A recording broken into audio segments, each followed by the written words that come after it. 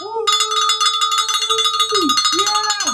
Today is Monday, February 6th, 2017, and today is day 66. This is a huge day for me. Day 66, what is significant about that? Let me ask you a question. If I were to ask you how many days does it take to form a habit, what day would you say? Just based on all the things that you've heard, all the things around social media, all the things people have told you, I'll stop and just let you think of a number, and I'm thinking you're probably going to say 21. I'm going to debunk that today and tell you why it actually takes 66 days to form a habit.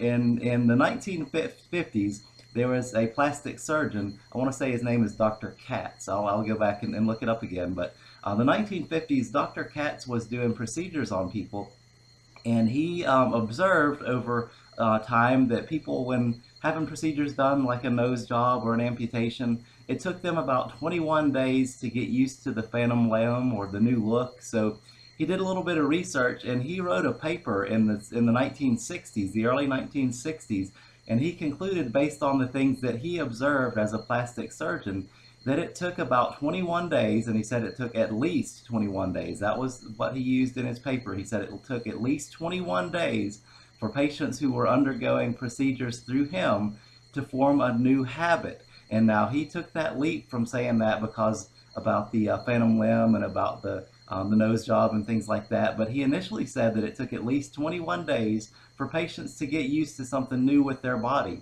Now, people latched onto that in the 1960s and 70s, and they used it in common areas. So people like Zig Ziglar, Tony Robbins, and all kind of people who were public speakers latched onto that 21 days, and it became not, it took at least 21 days for people to get used to a new environment, to it takes 21 days to form a new habit.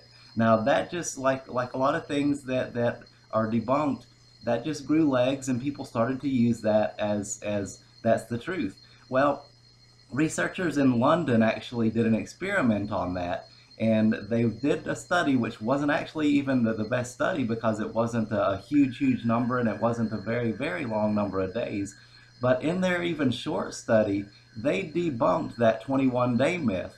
They actually determined that it takes at least 66 days to form a habit. That's the number that they feel comfortable with, is 66. And depending on the thing that you're trying to do, it can take up to 180 days. But after their research, they concluded that it takes 66 days to form a new habit. Now that's why a lot of posts were going around last week about the first Thursday in February and all of that, about that's when the New Year's resolutions taper off. A lot of times that's around that 21-day mark or a little bit after. So it hasn't had time to latch on. So the big thing right now is the 21 days to form a habit is complete myth. The number that's more widely accepted based on research is it takes 66 days to form a habit. And that's where I am today. So I am at day 66 of my vlog. That's what I was really going for. I'm not sure if I'll keep it up or not, but I probably will, just because of all the benefit that it brings to me. But I'm at day 66. I've had some huge changes. I've lost over 25 pounds. My blood pressure has gone from the high normal range to definitely within the normal range. I feel better. I have a better relationship with my family. I look better. My clothes are fitting better.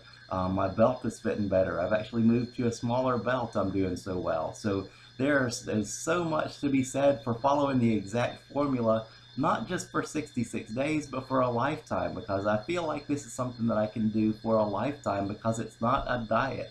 It's something that I can really do, and something that my family is doing along with me. So for 66 days, I've been following the exact formula for weight loss, and I've seen phenomenal results. So I am really thrilled about that. I'm happy that I've gotten to day 66, but I'm looking for another 66 and more behind it, of a lifestyle change, of healthy living for myself.